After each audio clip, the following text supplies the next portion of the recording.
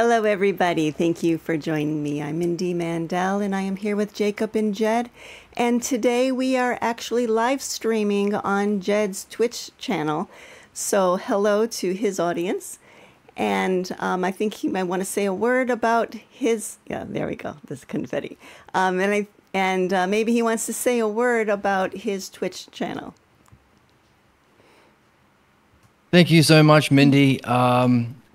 I have a Twitch channel called Awakening Philosophy, and we read the dialogues together and we explore them and chat in real time. And I post those to my YouTube channel, which is also called Awakening Philosophy. If you want to join that, you're welcome to. We're reading the Phaedo at the moment, and Mindy has been really grateful and gracious to allow me to live stream these chats on the channel. Well, this so chat. If you want to... It's yes. This chat. Yes. It's not a regular. This channel... Yes. This is, yeah. So like, so yeah, this isn't a regular thing, but she's letting me share with the viewers on my channel what we do here. So thank you so much, Mindy. And I hope you enjoy if you're watching along in real time on Twitch. And for those watching this on All About Platonism, if they do want to watch your Twitch live and they want to join in your conversations, what time are you on? Oh, usually at around 4 or 5 a.m. Australian Eastern time, which is, I have no idea what that is, California time. Okay, sorry. Something, well, right now in Florida, what time is it? 9 p.m. 9 p.m. So that would make it 6 p.m. on the West Coast in America. So a little more reasonable than the 4 a.m. Australian time. Right. So 6 p.m. So right now it's 6 p.m. in California? Yes, on a Thursday. On a Thursday. So in California time, around noon, I would say. I usually stream. But it varies. So just subscribe to the Twitch channel and get a notification when I'm on. So it's around noon, 1 p.m. Fair enough. Okay, well, last week we went through the divided line, and it is a little confusing, and it's very different from our usual way of thinking about these cognitive functions, and so that can make it confusing. So I want to just run through it real quick as kind of a reminder, and then also maybe for those who were a little confused, maybe it will help clear some things up to just remember what the sections are.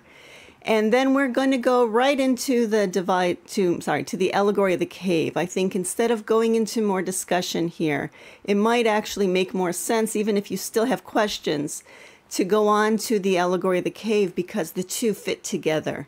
And going on to the allegory might actually help clear up questions that you still have about the divided line. So that said, I am looking now at, what is this, 509D. And, oh yes, I should say, I always say that we are using the Loeb translation. This is the Paul Shorey translation in the Loeb Classical Library. If you do not have this physical version, there is a PDF in the description box. Okay, so looking at 509D, he says, represent them. So we're making this divided line diagram. And he says, there's a divided line into two equal sections, and cut each section again in the same ratio. And oh, by the way, he had set up the visible and the intelligible. And so this is what we're dividing up. And he tells us to do it in this way. And then as an expression of the ratio of their comparative clearness and obscurity, you will have as one of the sections in the visible world images. I labeled this as A last week. By images, I mean first shadows and then reflections in water and on surfaces of dense, smooth, and bright texture and everything of that kind. Okay, so that's section A. And then as the second section, assume that of which this is a likeness or an image. The animals about us and all plants and the whole class of objects made by man. So we have the animals, plants, and human-made objects as B, And then as we discussed last week, A is a reflection of those.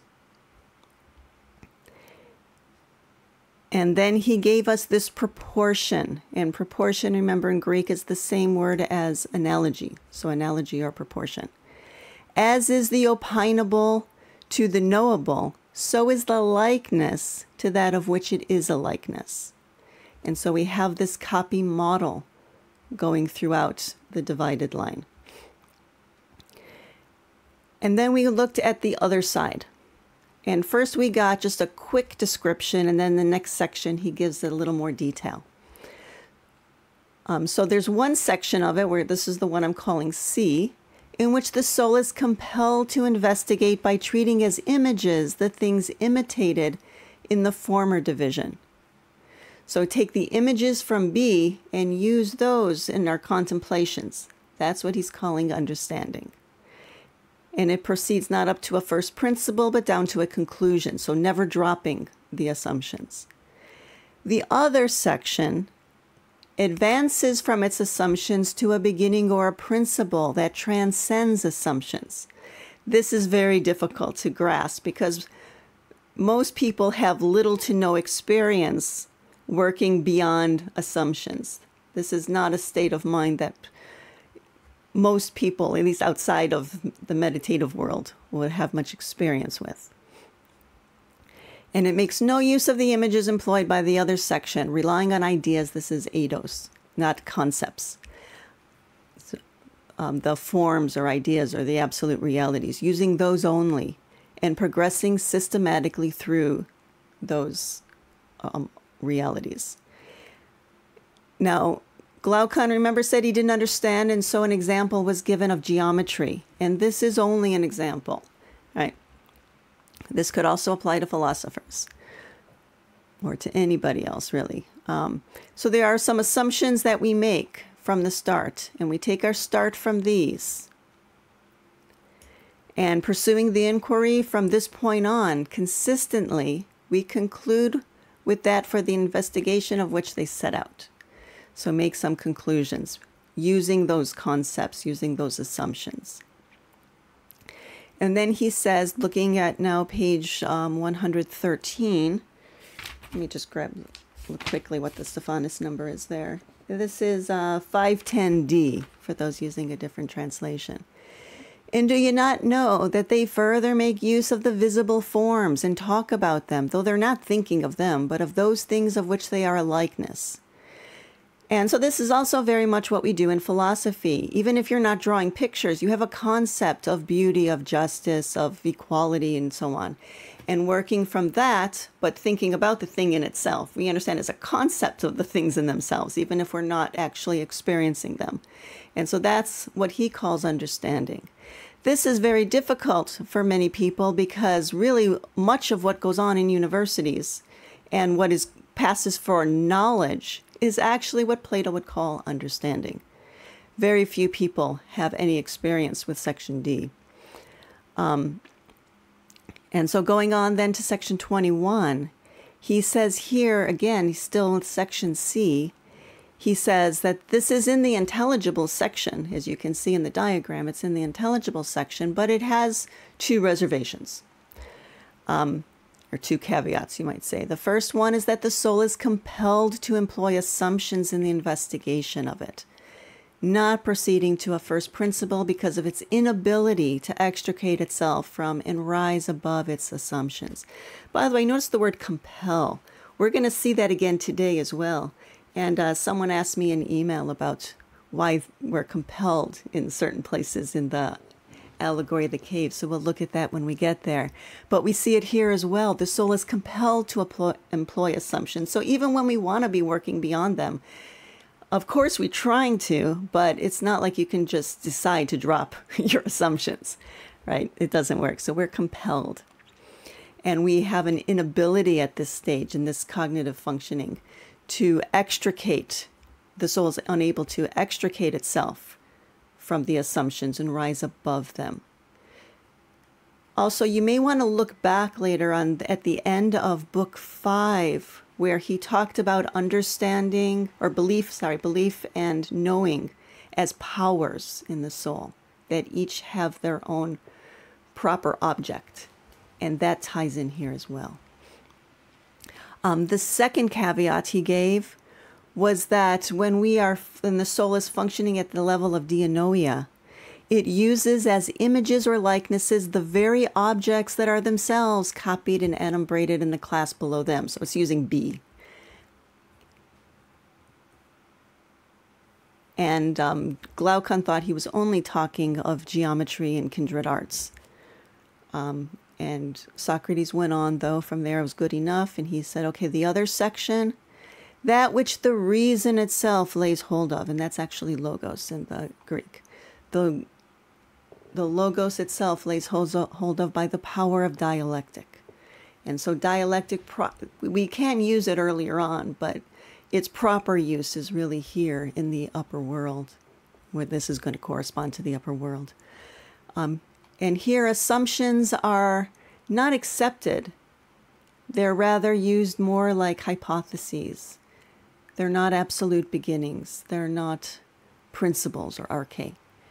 They're hypotheses and a kind of a springboard to rise above them into a different kind of experience.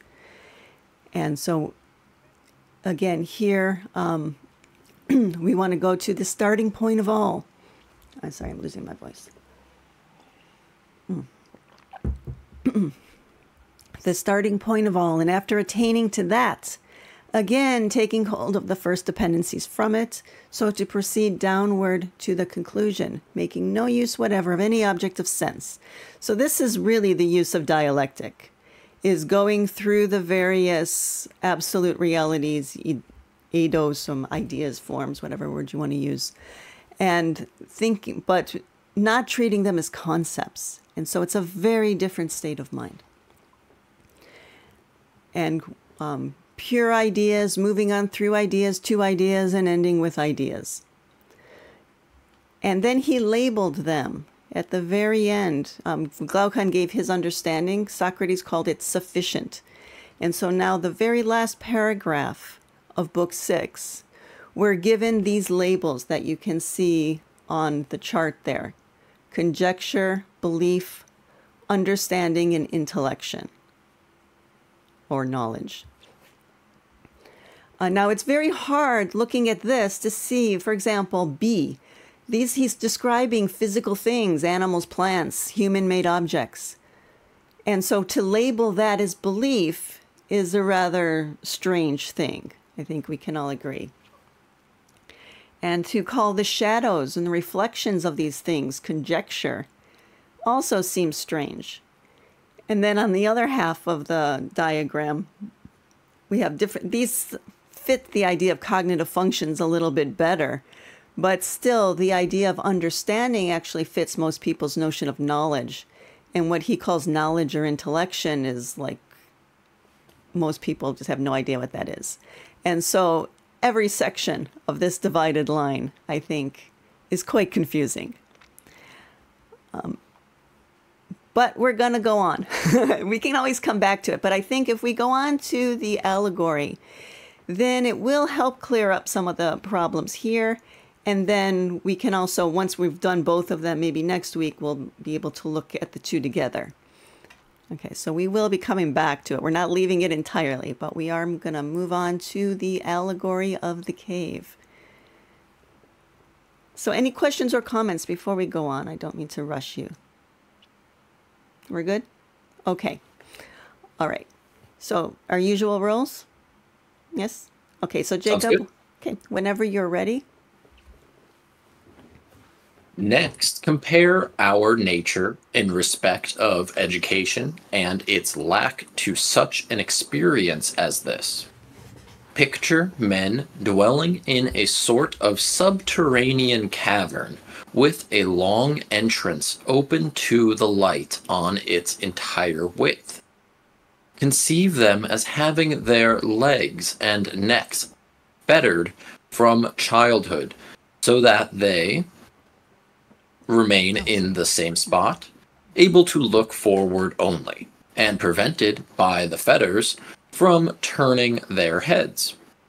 Picture further the light from a fire burning higher up and at a distance behind them, and between the fire and the prisoners, and above them a road along which a low wall has been built, as the exhibitors of puppet shows have partitions before the men themselves, above which they show the puppets.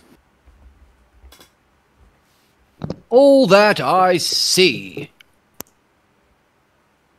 See also then men carrying past the wall implements of all kinds that rise above the wall, and human images and shapes of animals as well, wrought in stone and wood and every material. Some of these bearers presumably speaking, and others silent. A strange image you speak of, and strange prisoners. Like to us. For, to begin with, tell me, do you think that these men would have seen anything of themselves or of one another except the shadows cast from the fire on the wall of the cave that fronted them? How could they, if they were compelled to hold their heads unmoved through life? And again, would not the same be true of the objects carried past them? Surely. If then they were able to talk to one another, do you not think that they would suppose that in naming the things that they saw, they were naming the passing objects? Necessarily. And if their prison had an echo from the wall opposite them, when one of the passers-by uttered a sound, do you think that they would suppose anything else than the passing shadow to be the speaker? By Zeus, I do not. Then in every way such prisoners would deem reality to be nothing else than the shadows of the artificial objects. Quite inevitably. Consider then what would be the manner of the release and healing from these bonds and this folly if in the course of nature something of this sort should happen to them. When one was freed from his fetters and compelled to stand up suddenly and turn his head around and walk and to lift up his eyes to the light, and in doing all this felt pain, and because of the dazzle and glitter of the light was unable to discern the objects whose shadows he formerly saw. What do you suppose would be his answer if someone told him that what he had seen before was all a cheat and an illusion, but that now, being nearer to reality and turned towards more real things, he saw more truly? And if also one should point out to him each of the passing objects and constrain him by questions to say what it is, do you not think that he would be at a loss, and that he would regard what he formerly saw as more real than the things now pointed out to him? Far more real. Okay, let's go back to the beginning. Obviously, we haven't gotten the whole allegory yet, but just to make sure we got the setup, we'll go through this first section. So we're comparing our nature in respect of education and its lack. The word education here is paideia, and I'm told that this is different from our notion of secular education. It's more like yoga or spiritual discipline. This would be the word they would use. So this is what he means by education. And so we have people dwelling in a cave. So I have a diagram here to try to help us out. I hope it's streaming correctly. Yes? You both see it? Okay, Good. Yes. Okay. Yes. So we see the people in the cave. And notice that there's a long entrance here. This doesn't look very long, but it's a long entrance. And there's a light that can be seen through the entire entrance there. Okay, so that's the first light that is introduced in the cave. And that would be the sunlight. And then then the people in the cave, they have their legs and necks fettered from childhood. Notice it's not from birth, it's from childhood. So there's a question, right, of why that is. And they remain in the same spot. And they can only look forward. So they're prevented by the fetters from turning their heads. So all they can see then is the wall in front of them. Now there is a second light. Other than the sunlight, there's also the light from a fire that's burning higher up and at a distance behind them. And so you see that in the picture there. And then between the fire and the prisoners, you see, they call it a road, and it's along a low wall. And then you see like there's like a little puppet show going on. Right. And they're showing the puppets. Okay, so very strange image here. Now the men carrying past the wall implements of all kinds that rise above the wall. Human images and shapes of animals as well. Which category does that sound like in the divided line? Where did we see that idea of animals and human-made objects and Belief. Yes, exactly. Mm-hmm. Some are speaking and others are silent. Okay. Okay, so we've got that much built so far. We haven't got the rest of the allegory yet, but so far that's as far as he's gotten. And then let's see what he says about it up to this point. Do you think these men would have seen anything of themselves? Would they know what they look like? Or of one another, except the shadows cast from the fire on the wall? Right? How could they if they were compelled? And there's that word compelled. It's going to come up a few times. If they were compelled to hold their heads unmoved through life.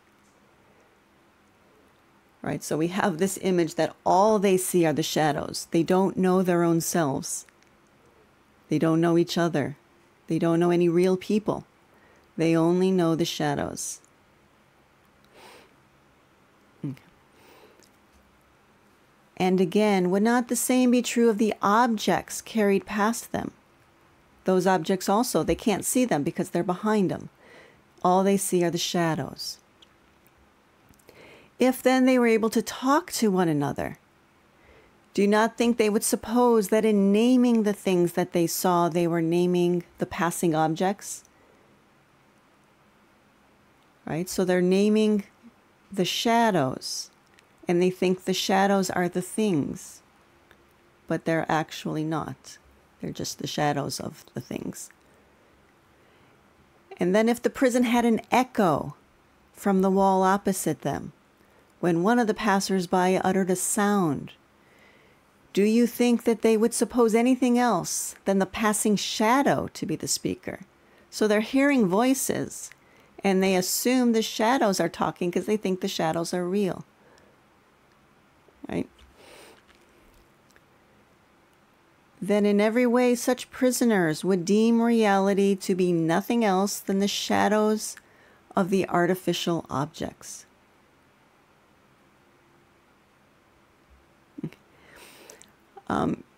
It is a little strange that he put artificial. There's a reason for it, but at this point it's a question mark because he said there are trees and animals and real things as well as human-made objects. So there is the question of why he called them artificial. Okay, so that's another question to hold on to. Consider then what would be the manner of the release and healing from these bonds and this folly, if in the course of nature something of this sort should happen to them, So notice he's not actually saying how a person gets released. It's in the course of nature. And somehow, then somebody was freed. Notice it's passive voice. The person was freed. We don't know how. And the person was compelled, and there's the word again. Compelled to stand up suddenly and turn his head around and walk and to lift up his eyes to the light. In doing all this, he would feel pain because he's never seen light. He's never looked at a light before. He's only seen reflections of lights bouncing off the wall of the cave. He's never looked at a fire before. And because of the dazzling glitter of the light, he would be unable to discern the objects whose shadows he formerly saw. In other words, he couldn't see those objects being carried behind the wall. Now, what do you suppose would be his answer if someone told him that what he had seen before was all a cheat and an illusion? But that now, being near to reality, in turn toward more real things, and so the things in the cave are more real. So we're bringing in ontological levels. This is why we can have an ontological reading as well as an epistemological reading of the allegory, right? Because things are more real. And if one should also point out to him each of the passing objects and constrain him by questions to say what each is, what is that real thing? Do you not think he would be at a loss? And that he would regard what he formerly saw, the shadows, as more real than the things that are now pointed out to him.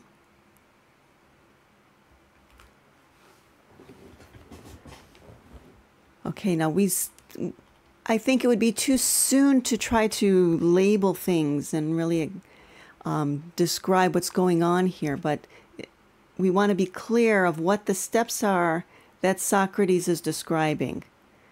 Right, because we've got a whole lot to unpack still, but as long as we're clear on what he's describing, the image he's describing, without necessarily knowing what it all means, if we're clear what he's describing, that's enough to go on. Are there any questions at this point about what he's describing? We got the picture? Okay. Yeah. Okay. Then let's go on to section 2 and get a little bit more of this very strange description here, this very strange story. And if he were compelled to look at the light itself, would not that pain his eyes? And would he not turn away and flee to those things which he is able to discern, and regard them as in very deed more clear and exact than the objects pointed out?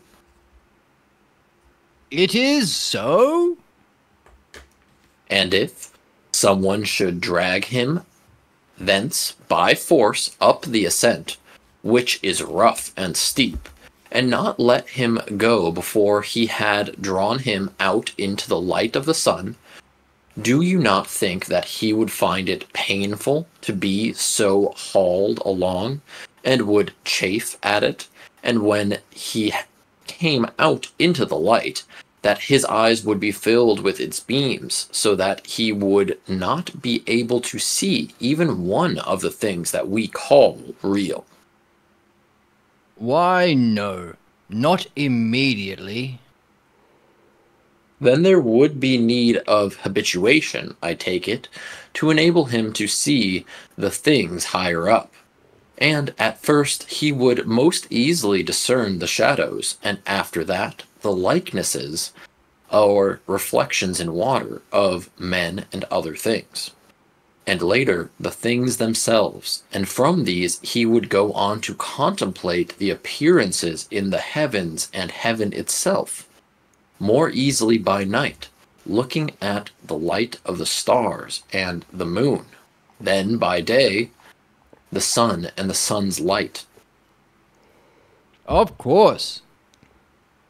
And so, finally, I suppose, he would be able to look upon the sun itself and see its true nature, not by reflections in water or phantasms of it in an alien setting, but in and by itself in its own place. Necessarily.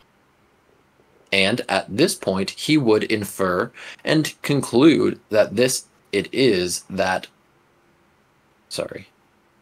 And at this point, he would infer and conclude that this it is that provides the seasons and the courses of the year, and presides over all things in the visible region, and is in some sort the cause of all these things that they had seen.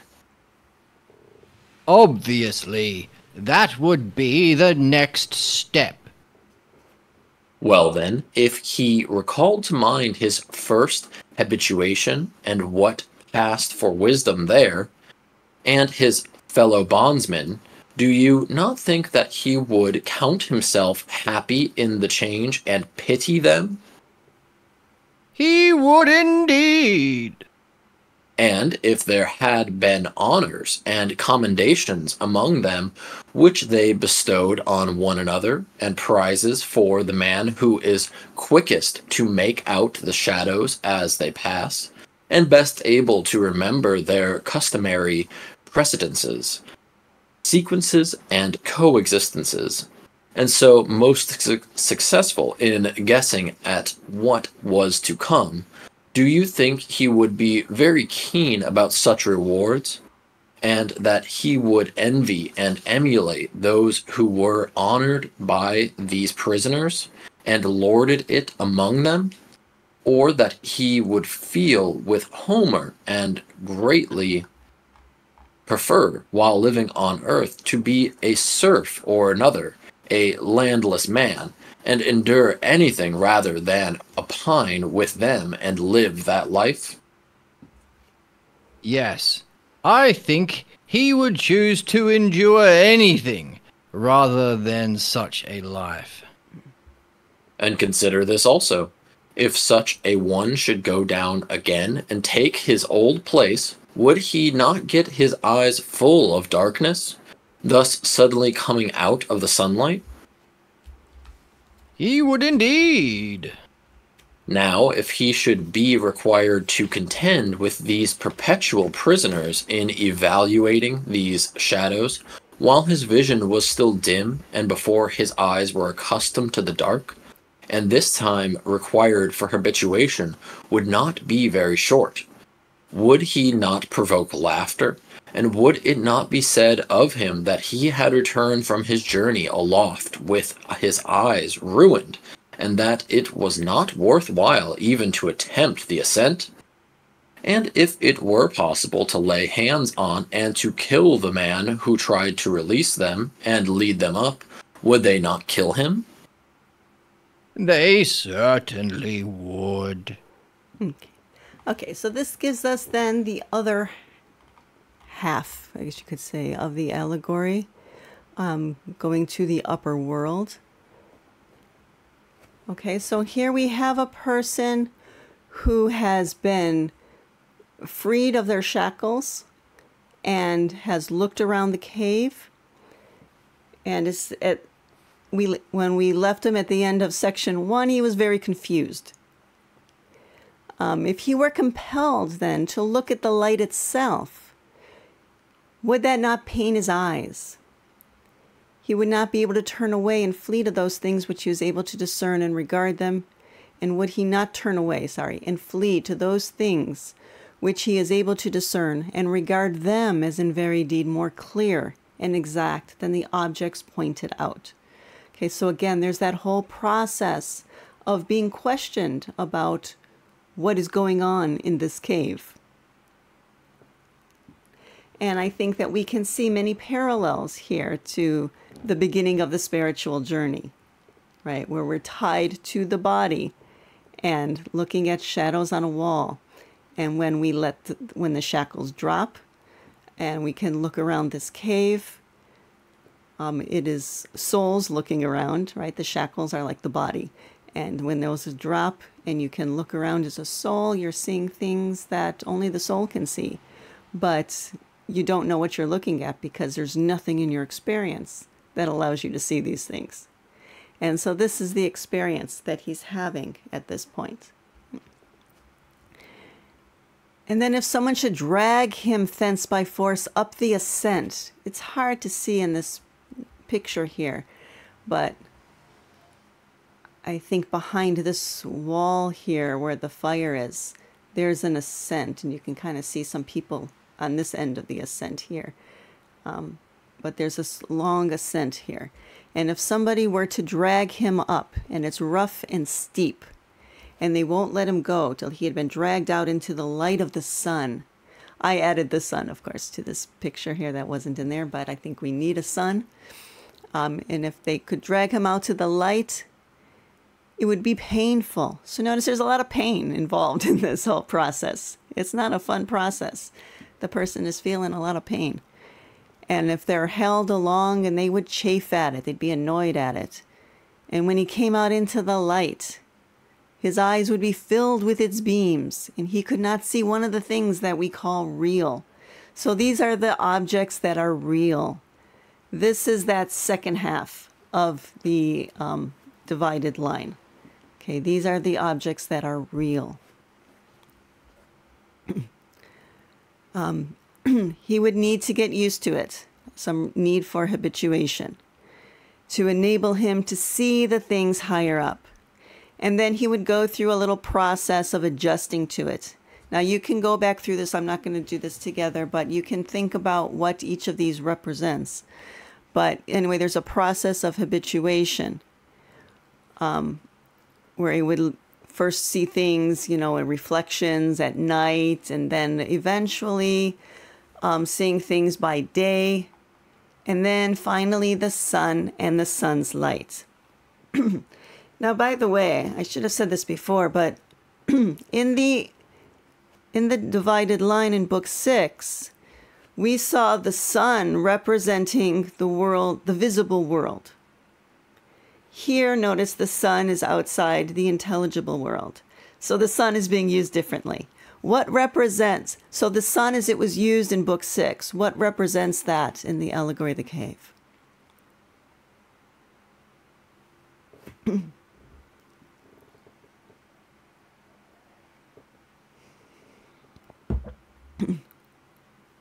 There are two lights, and Is it the fire in the cave? Exactly, right. Okay. Yes. So the fire is the light in the visible world, in the cave. The cave is like the visible world, right? So the world of vision, it's lit by the sun, or I'm sorry, by the fire. And then the upper world, the intelligible world. So that's the confusing part, and I think that's also why some people will confuse the offspring of the good with, what did he call it? And the idea of the good, right? He confused those. I think you can, when you first read it, it's easy to think that they're the same thing. And part of the reason is this, because here the sun is the idea of good. But in the earlier parts, the sun was the offspring of the good, and they're different. So that's confusing. Okay. Was there something you wanted to say, Jed? Yeah, so in the divided line, we had belief tied to man-made objects and animals and things, which is a puzzle because that's not a cognitive function, doesn't fit. But then right after, we have the man-made objects and objects of animals carried on their heads of people. So we can see, oh, I know what he's doing. He's saying you have to weave this in. This doesn't fit, but it connects it with this other thing. And I like that. I like that as like we're learning how we puzzle solve. And when you bring in the idea of chains being shackled to the body, that's another text where he uses chains in the Phaedo, and he specifically says our body is like shackles we need to free our soul from. So you can even weave in other texts to make sense of certain things. But in the divided line, the those things were beliefs. Beliefs were being carried on the head, man-made objects, which makes sense because if you're only in the physical world, you're following man-made beliefs. And we've talked about the great monster, the beliefs of the many. But the images are the things that we see with our physical senses. So the firelight gives visibility to beliefs, whereas the sun gives visibility to physical things. So I'm not sure whether the fire represents the sun, but I mean, it does in the sense that see, the cause of the shadows would be the physical sun, I would say. I don't know what that would be. Whereas the fire seems to be something that gives illumination to the beliefs, the things carried on the head. Section B of the divided line. I didn't quite catch what you're saying there. Oh, so even though the fire is kind of like the sun in book 6, in that there's light involved, the physical sun in book 6 would be the cause of the shadows, the visibility of the shadows on the wall. The firelight in the cave illuminates belief. So I'm not sure if the fire represents the physical sun or something that illuminates belief, because beliefs are not physical. Well, okay, we can go into this here. So we're seeing different realms of reality. Remember, he said that when the person stands up, what they're seeing is more real, and that tells us that we're looking at realms of reality. And if we're going from our physical realm up, we can look at various realms and see each one is more real than the one before it. There's a likeness that runs through all, but the realms are, each one is a likeness that when we're going downward, each one, as it unfolds, going from the top down, there's a likeness that runs through all, but there's a greater differentiation, there's a greater diffusion. And so the next realm is, you might say, less real, because reality itself is the upper world. Our realm, like our physical world or the world of the cave, has a mode of reality, but it's removed from reality itself. And keeping that in mind, when we look at this diagram, then we can see the wall as being like the material realm.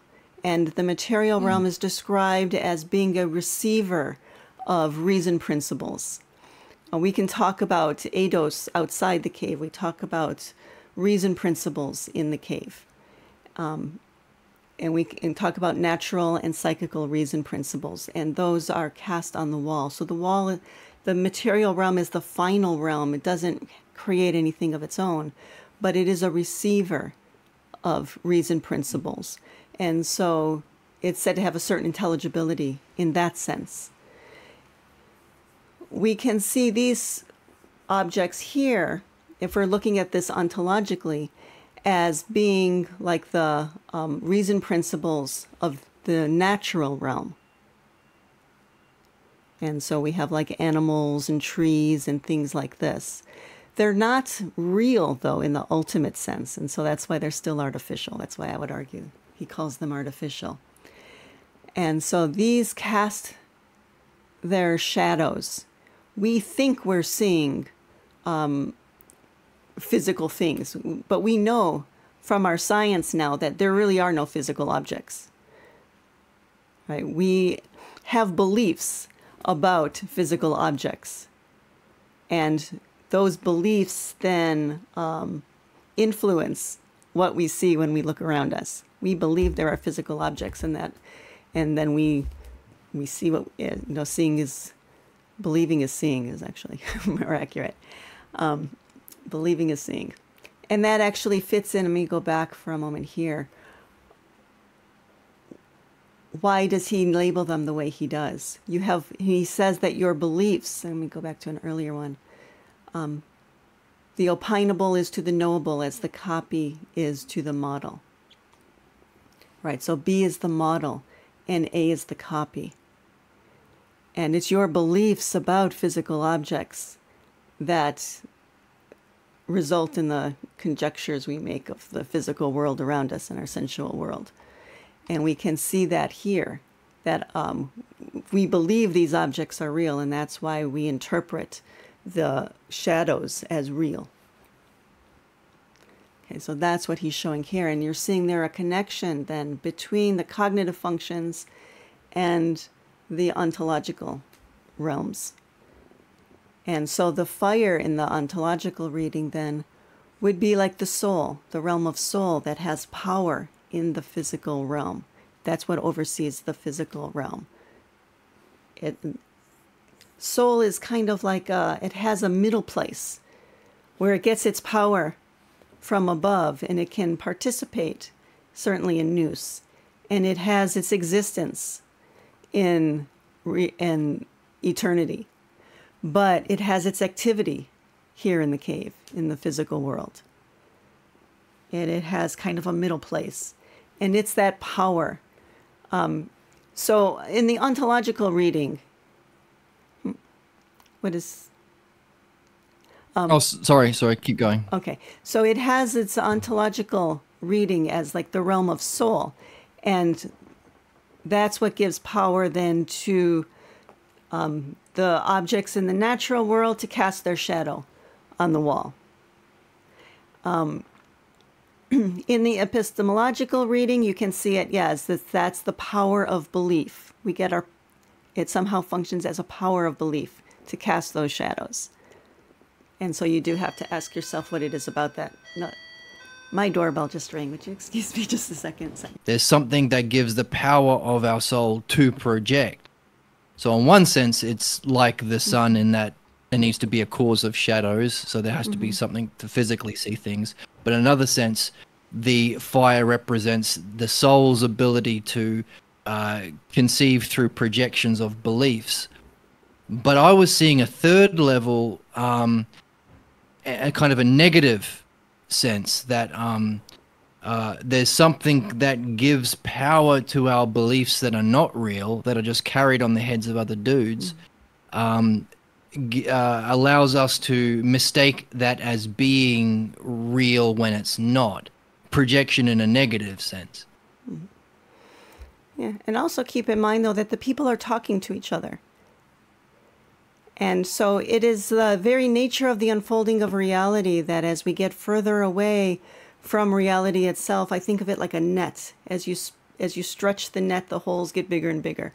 So you're allowing falsehood in.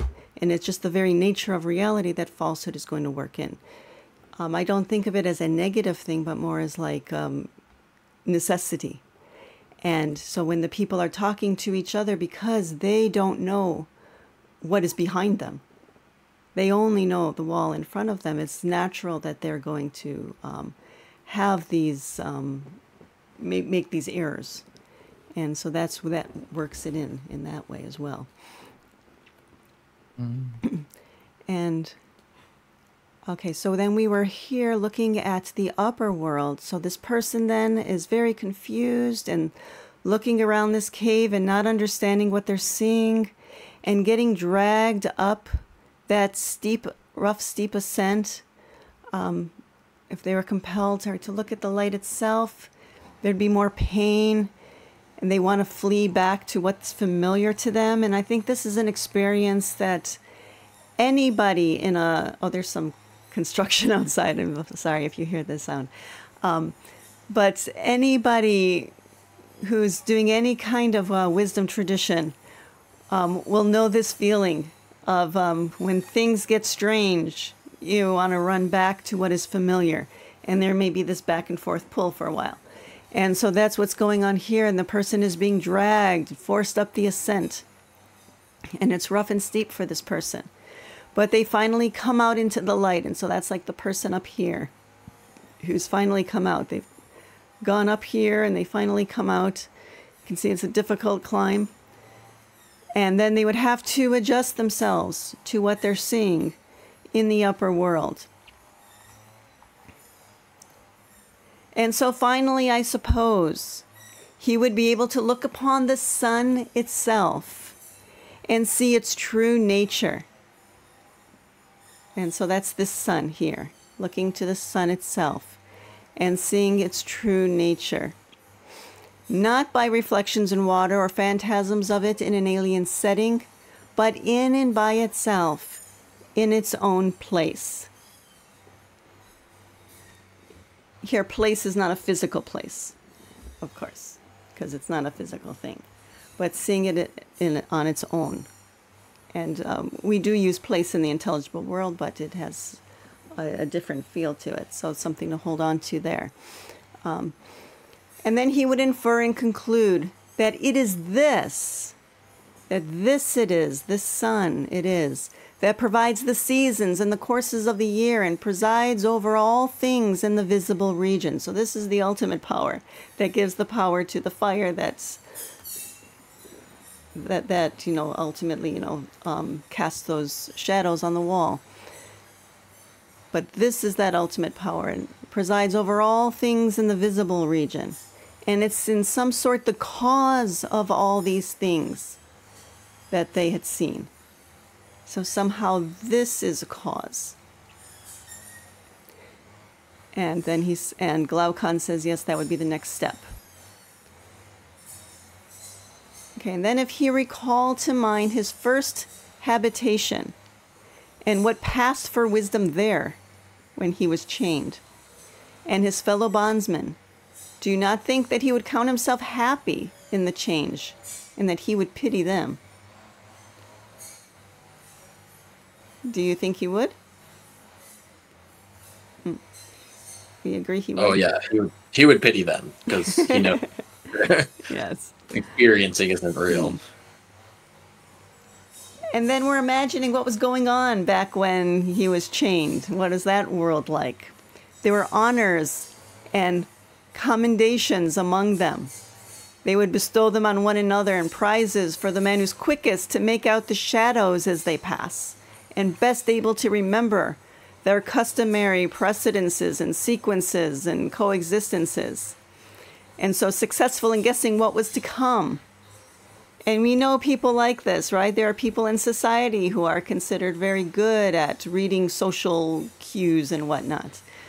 They're very much caught up in that conventional world and think that they have some great knowledge or talent, at least. And then playing the stock market. I'm sorry, what? Playing the stock market, guessing what's going to come. Yes, that's a good example. Yeah. And do you think he would be very keen about such rewards, so that he would envy and emulate those who were honored by these prisoners? Would he lord it among them? How would he feel? Then there's this mention, by the way, of Homer. I forgot to pull out the first half of the dialogue, but there's this reference here that Homer greatly prefer, while living on earth, to be serf of another, a landless man, and endure anything rather than opine with them and live that life.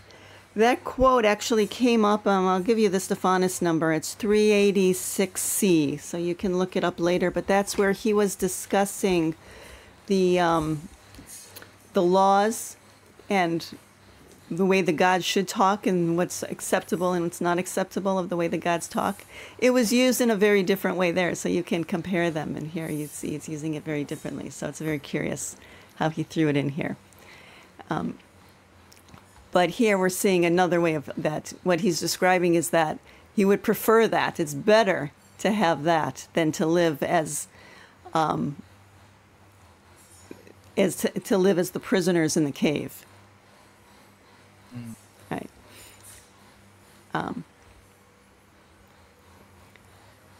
Consider this also, if such a one would go down again and take his old place.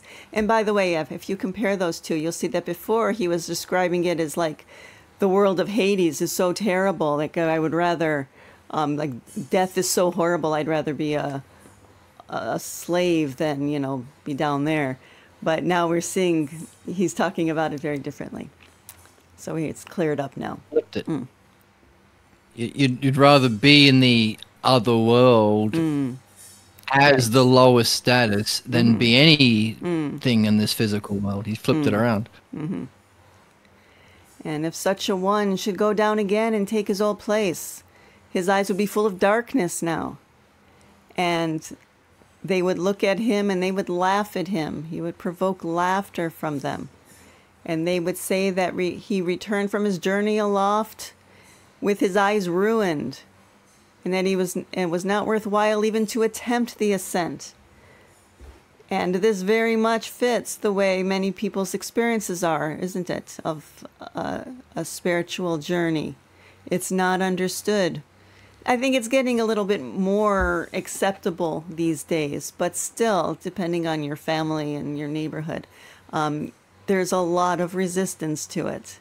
A lot, as we saw in some of the earlier sections, there's still the idea that, philosophy may be fun to dabble in, but you don't want to take it too seriously.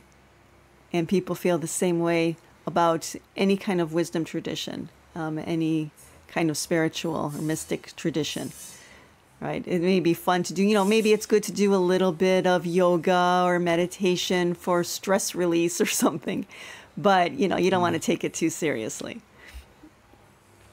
Yeah, and I also like what you mentioned about the people who are good at seeing in the dark are attuned to social cues and things. And once you get interested in philosophy, you might forget about like how to bully people and how to like make fun of people and social status and all this social crap. It's no longer interesting to you, and so you come back with all this enthusiasm to talk about philosophy and there being a real world. Hey guys, did you know there's a real world that we can access because we have consciousness?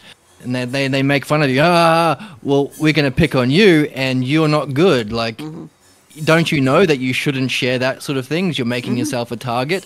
So they make fun of you for not playing the game as well. You're kind of blinded by the light and you can't see well in the dark as them. And that's another thing that people who discover philosophy or this experience encounter. Right, yeah, exactly. Yeah, and pop culture is like totally over my head. I have no idea. I see sometimes when I'm like scrolling through videos on YouTube, there's like, some pop culture, like these two people are fighting and it's like, I don't know either one of them. I don't care. And it's like, I'm not going to click on that one. So, but those have a lot of clicks on them, a lot more than the videos I watch. I know, isn't that amazing? Yeah. So yeah, they'll say this person ruined his eyes and no one should attempt that ascent. And if it were possible to lay hands on and kill the man who tried to release them and lead them up, would they not kill him? Now, by the way, back when we were looking at some earlier sections, I remember there was a section I said, oh yeah, this actually is kind of foreshadowing the allegory of the cave. And I want to take you back to see something here. Back on page 123. And this is 515D for those using a different translation. When one was freed from his fetters and compelled to stand up suddenly and turn his head around and walk and to lift up his eyes to the light, and in doing all this felt pain and because of the dazzling glitter was unable to discern the objects, what do you suppose would be his answer if someone, doesn't tell you who, doesn't say much about this person, just kind of throws it in, if someone told him that what he had seen before was all a cheat and an illusion, and that now being near to reality and turned toward more real things, he saw more truly? We got a few things here. First of all, this idea of being compelled. Why would the person be compelled to stand up suddenly?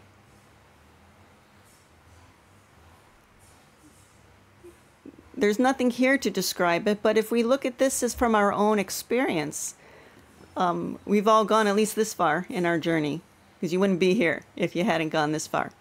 So what compels a person to stand up and turn their head and look around? Well, in my experience, it was another person convinced me to start down this path. So someone, like this someone, this mysterious mysterious someone. My highlighter's not working. Yeah. Right. Right. So there has to be. Oh, sorry. Go ahead. No, yeah. I think I suspect that, and then at the end of 7-2, it definitely seems like he's talking about a kind of Socrates figure when he is mentioning that they would put this person to death if they. Right. Sounds like foreshadowing. Yeah. Right. Exactly. Right. There has to be some experience or some person who challenges you. Something compels you, some feeling maybe that you've been carrying all your life. I'm going to jump back here for a moment to, this is page 45 in the book, and this is screen 119 for those using the PDF.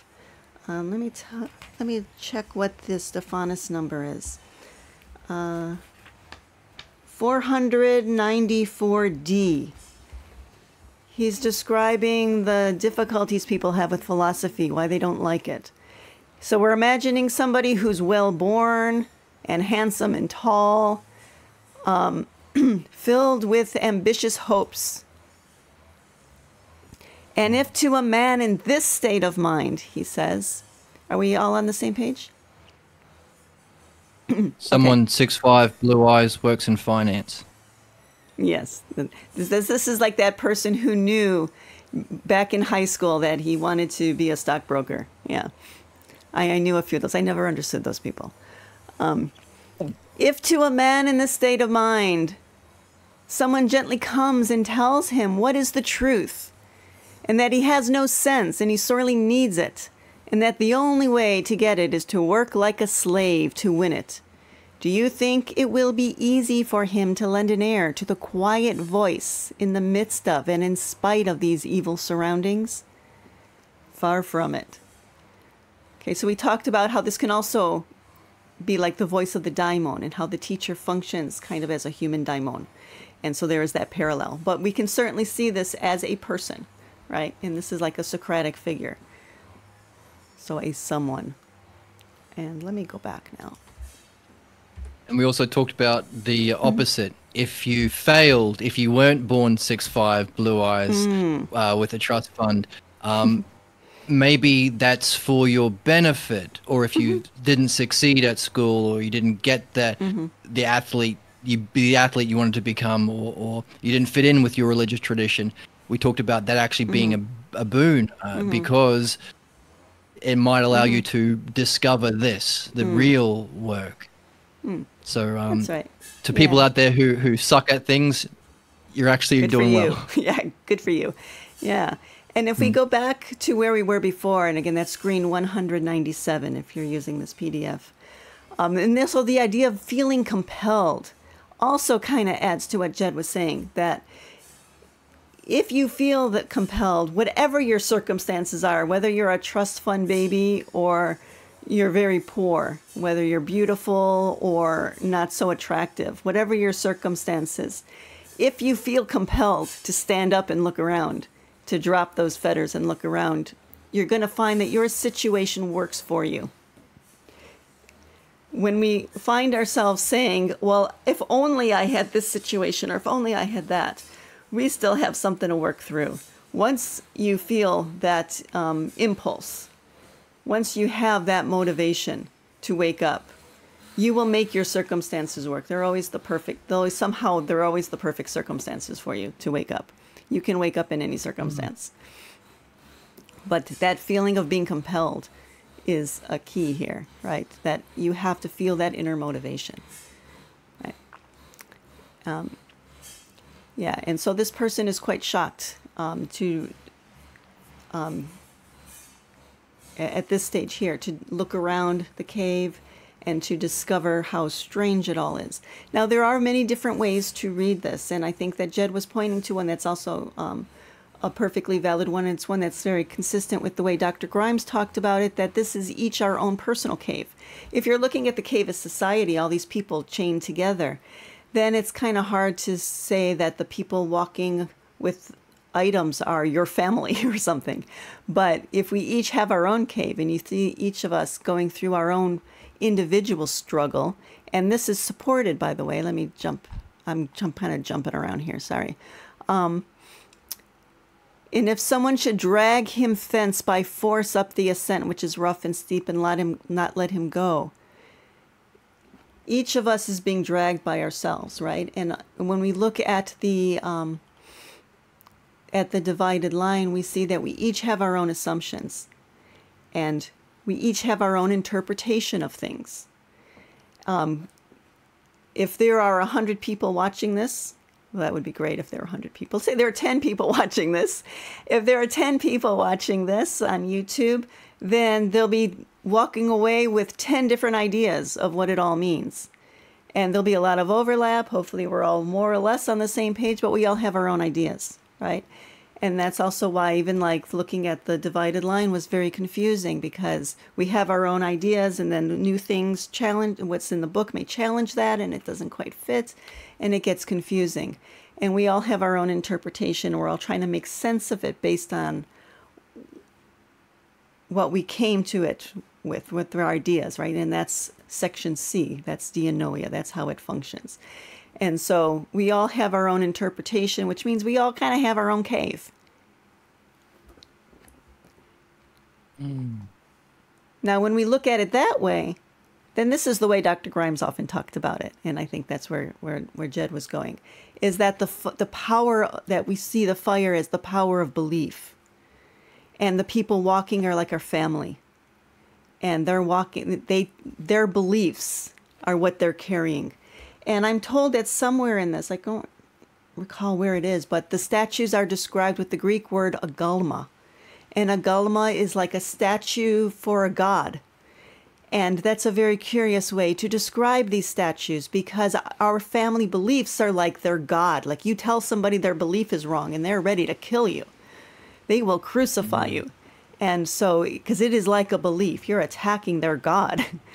And so when you see it that way, then you can see that fire as the power of belief. And it's what we've been taught since childhood. And so the shadows we're seeing are it's the world as we are taught to see it.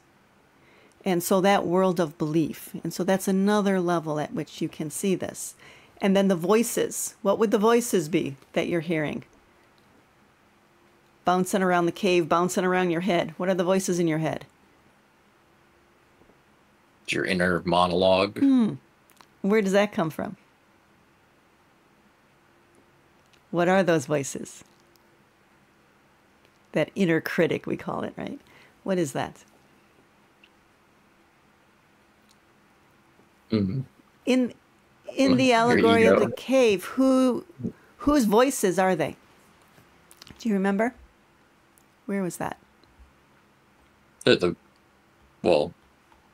prisoners echo their voices, but also the people holding the objects speak as those objects. Right. Sometimes. Does anyone remember where that is? If prisoners had an echo, when one of the passers-by, so this is at the top of page 123. Could it be like the sound of mum and dad fighting when you're trying to watch Full House after school? That's a really specific example there. You like Full House, huh? Okay, so 515B. Sorry, what? Oh, trying to play Mario and you hear mum and dad yelling about something in the background, and that echoes, and he just realized he didn't want to admit he likes Full House. No. I hate Full House. I like video games. I like Mario. That right, guys? Yeah. I guess. Yeah. When one of the passers-by uttered a sound, do you think they would suppose it anything else than the passing shadows to be the speaker?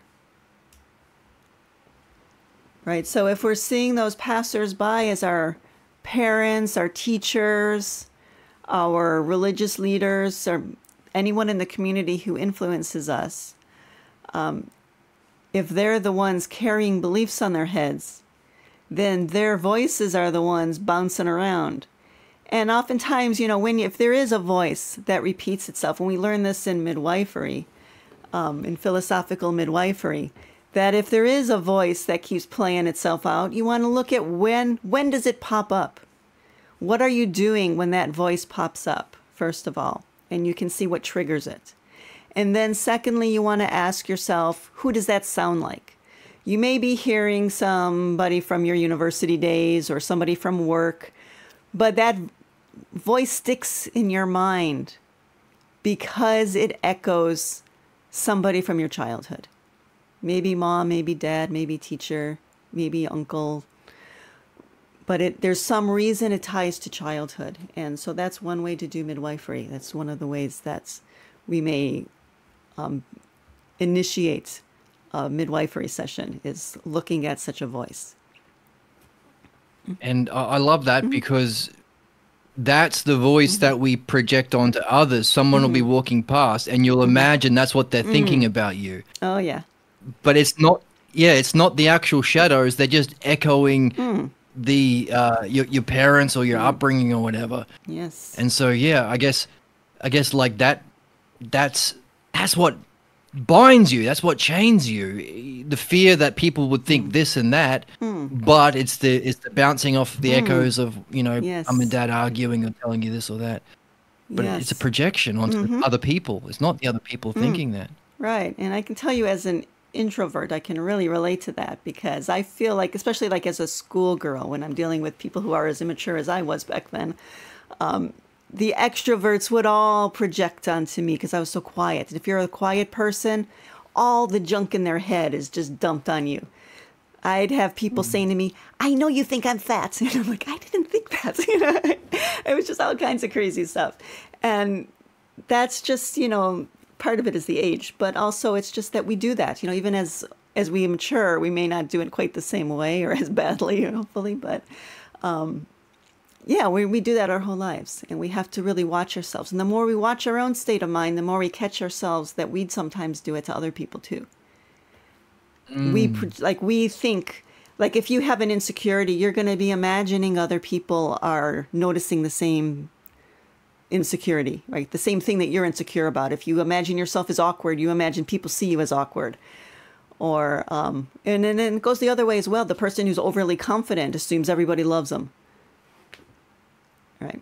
So it goes both ways. Yeah, we're all doing that all the time, and we don't necessarily catch it. But I think as an introvert, as a quiet person, it's more obvious to me because it's happened to me so many times. So I really relate to what Jed just said. Yeah. Yeah, and it's what chains us. Like that's the biggest problem. If only we could see people as they are and not project in that way, we'd be so much more free. Yeah. But I do want to stress here that while we can apply midwifery to this, and it does have its place here, I don't know necessarily that that's necessarily where Plato was going. It does have an ontological reading, and we can see it in that way as well, that even like our physical world, as it really is, whatever the physical realm really is, it's not the way we experience it. We experience the physical realm through our senses, and that's what we're seeing on the wall here. And anyone who's ever meditated in if your meditation practice has matured to the point where you kind of feel your body melting away, you're starting to get past those beliefs about the physical world. That's what freaks a lot of people out. That's where a lot of people turn their backs on or turn away from meditation and from wisdom traditions, when it starts to actually mature and your physical world starts to melt away. So you can see this on many levels. It's not just about false beliefs. So looking at it as like where it's used in terms of midwifery, it's an application of it, and it certainly applies, but it's bigger than that. Everything we experience in the physical world is through our senses, and so we experience the physical world as a kind of conjecture. It's really, this goes back to book 5 at the end there, where he talked about the different cognitive functions, and they each have their own proper object and their own proper power. So you can think of it in terms of energy. The way we experience the world through our physical senses is at a lesser power than the way we experience it from a mental state. and from the state of belief. So each of the four categories in the divided line has its own proper power and its own proper object.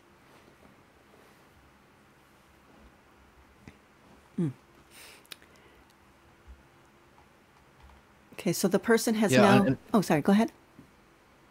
I really liked when I suggested that midwifery reading and said, oh, it's a negative projection. I like when you pointed out, oh, no, it's a necessity.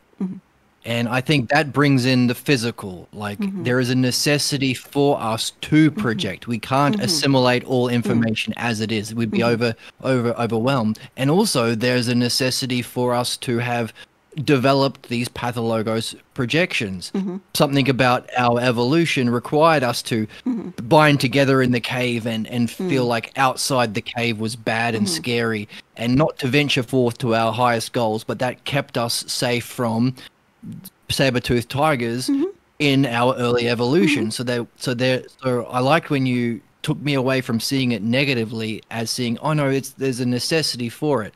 But then you added another element. You said, when we get into this game, we realize that we have what we need to make our evolution work. So not only is it not negative and neutral and necessary, but there might be a benefit to us having those kind of projections necessary for our own individual enlightenment. Maybe there's something specific about the kind of way we project that is what makes these conditions, even if we're ugly or even if we're poor, work for us. So maybe there's there's a necessity or a benefit in that sense. Does that fit, do you think? Yeah, absolutely. I'm going to hold off, though, on commenting on it, because when we get to book 10, at the very end, he ends it with an with a myth. And that myth ties into what you're talking about, how we choose our next life. And so there's that idea of reincarnation and how we choose our next life. And what we choose may be, those are the tools we're going to use in our next life. And that's the experiences we need to have for whatever reason, and for our learning and our growing. And so there's very much the idea, I think, if you're looking at Plato's works as an overview, there's very much the idea that we are here to learn, that's why do we have all these realms, and why do we even bother coming here into this physical realm where we're like chained in a cave? What is the point of it? If we are souls, why not just remain as souls and free of a body? Why do we come down into the physical world? And so that's a question that lingers in many people's minds. And I think anybody doing any kind of wisdom tradition, whether it's Plato or Hinduism or Buddhism or whatever, they have that question: why do we bother with these incarnations? What are we here to learn? And it is a learning experience. And so all of these different experiences, whether we deem them as positive or negative, from the perspective of the soul, they're all educational. And there is a certain perspective from which our incarnations, no matter how physically painful, no matter how emotionally painful they are, there's something to learn from them. And from the soul's perspective, the soul's not injured by whatever happens to the body. It doesn't necessarily injure the soul, because pain and suffering are two different things, right? And the experience and what you learn from it are two different things. So you can have a negative experience, but if you pull the right lessons out, it won't damage the soul. And that's the difficult part, of course, but that's the goal, I would say. And the difficult part is the time lag. Like hearing him say, oh, once you get to that realm, you would accept even the lowest position. You'd be a slave, not just a slave to someone, but someone who has no land or property. Imagine being a slave to a homeless person. That's how great this other world is compared to this world. So from that perspective, yeah, like you can see how, the ups and downs and the pains and sufferings I experience in this incarnation is nothing compared to that world, and it's all going to be great. The problem is the time lag. The problem is that we're here now. It's like, oh, okay, it's nice to hear about that, Socrates, but while I'm in the here, it kind of sucks. But it's not as if you can only go to the upper world after you die. The point is to go there while you're still alive. But yeah, that quote that you were just referring to on page 129, 515D, I think it was. Yes, or 516. Sorry, 516D, D or E. Yeah, that's a fun quote because I think the people chained in the cave, the ones who would kill anybody who tried to free them, they feel this way about going to the upper world. I would rather be on earth, be a serf of another, a landless man, and endure anything rather than opine with them and live that life. They think those people are the ones who are caught up in a delusion and don't know reality. They think what they're experiencing is reality, right? Because remember, he says that when the person stands up and looks around, they think that what they saw before, those shadows, was more real. Yeah, and so something must be causing them to hold on to what's not real with such fervence. And we've identified the fire as something about the fire has that cause that binds us to our ignorance so fervently, when the exact opposite is the case. Once you stick your nose out of the, like above the water, you realize, no, that's where the party. Right. If you see the fire as the power of belief, then it has that power. Then you're seeing it that way. But then there's also the parallel to it. Everything you said I agree with. And then I would also add that on the ontological level, we're seeing each realm of reality unfolding the next and into greater differentiation. And again, like that feeling of the net, the image of the net, with the holes getting bigger and bigger. And so it's inevitable that falsehood is going to work into the unfolding of reality. Because on the surface, it seems like, why would that which is real unfold that which is unreal? But it's more of a necessary byproduct of the unfolding. And so this falsehood that works its way into the unfolding in our physical realm is a unavoidable thing. I'd say necessary, but maybe unavoidable is a good word.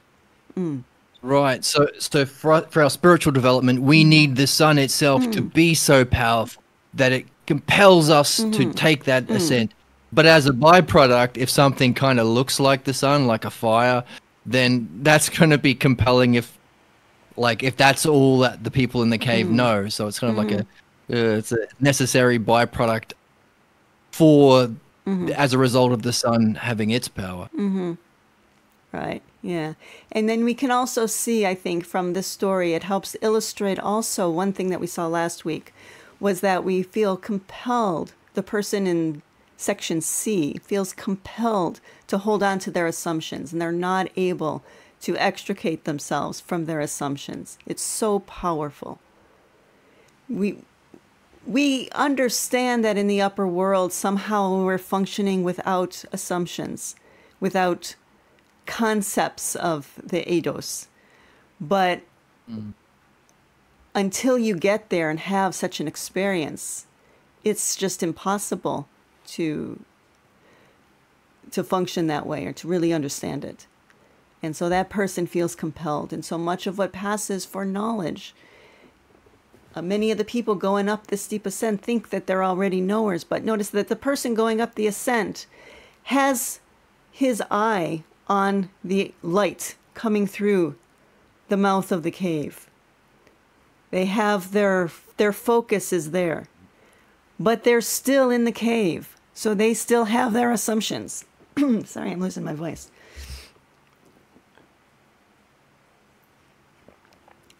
Yeah, that goes back to a difficulty, right? We saw in the divided line of the person is looking there, but they're focused there, and what is going on? There's like going both directions.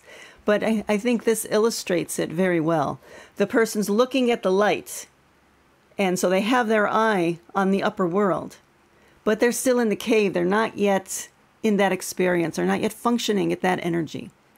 And so their assumptions haven't fully dropped away. And that's where most of us function, right? It's a very advanced stage to be out here, right? It takes a very long time for most people to get out there. Even if a person has an experience spontaneously, that may be what brings them into philosophy in the first place. But then all those assumptions are going to drag them down, and they're going to be in that very arduous journey up this steep ascent. Oh, so there's kind of two levels of compulsion in that sense. Maybe you have an experience or something that knocks your chains free and compels you to stand up and look around. But then there's the being compelled to answer questions about your beliefs so you can free yourself. That level of compulsion is necessary. Otherwise, yeah, you might have an eye outside or a memory of the experience, but still stuck in the cave. Yeah. But then there's also the old beliefs still have hold of us, and that's also compelling us to go back down in the cave. Right. So the person asking questions is not just asking them questions about the outside world, compelling them to go up, but asking them questions about the cause of their false assumptions. Sure. Like what caused you, and that might uncover the false belief. So Sure. that kind of compulsion is also needed to actually get out of it. Yeah, I don't know if that's compulsion, but yeah. But yeah, certainly the person feels compelled to stay in their old familiar beliefs. But the philosopher, the one who's going to ultimately get out, must also feel that compulsion to question their beliefs and to not run away from the Socrates type, right, who is questioning. Well, I was putting the compulsion on that Socrates type. Someone like that, like a midwife, is compelling them, hey, answer this. Hey, have you noticed that? Hey, what's caused you? Hey, you're acting like a tyrant. Who are you copying? That kind of thing. So that compulsion, I guess it also has to be matched by the participant. Yeah. They have to have the compulsion not to run away or punch them in the nose That's or right. retreat. Absolutely. Yeah. Yeah, I'm surprised actually Socrates never did get punched in the face. Some of his interlocutors. Apparently- Oh, sorry. He was a badass, like during the army days. Oh, he was yeah, like, yeah. So maybe he's a big tough guy. I don't know. That's right. Yeah, that might be it. His Okay, aura. I don't mean tough physically, like his aura, yeah. maybe. Right, Maybe. right, I right. don't know. He's described as having such an aura that people, when they look at him, they think, I don't want to mess with that guy. Yeah. Plus, he Yeah. was charming, I heard as well. Yeah, and some dialogues more than others. Yeah. He's got his moments That's true. of charm. Yes. Yeah, so I think we should stop here because I don't want to go on to another section. Our time is up. And as we go on, we're going to see more about the meaning of this allegory. So here we kind of outlined the allegory. It was kind of laid out for us. We discussed it a little bit, but he's going to go more into the meaning of it. And so we're going to pick up there next week. Any final comments or thoughts or anything? We're good? I'm curious about what Jacob's perspective is, somebody going through it for the first time. No, it's good. I'm curious if we get more into this character, the Socratic character that gives us the, compelling to stand up, or then maybe they'll go more into that. Yeah, Curious. we will. We will. Nice. I love that. That's a very Socrates response. When Socrates is asked a question, he goes for the most significant thing. Like when somebody mentions like knowledge and wisdom and understanding, he'll go, "Oh, tell me more about wisdom." Like goes for the highest. Same thing with Parmenides. Parmenides, can you explain the dialectic on the self? So that response pinpointed the exact element that we would need. Someone needs to be a compeller. We're all stuck. Then someone has to compel us. Someone has to free us. And free us in a certain way that can allow us to make that ascent. So, yeah, I'm glad that you went for that one. Who is that? Where do I find one? Yeah, I could see it being a person or a daimon, because even before, in my experience, my friend introduced me. I guess there was an experience in my life that opened me up to accepting this kind of path. So Yeah, that's a good point. Yeah, and it doesn't say that it's a person who loosened the fetters. It says if a person is freed, if they drop their fetters, and it doesn't say how they did it or what compelled that to happen. Let me go back to that. And this is back on page 123. And this is around, what is this, Stephanus? 515C or so.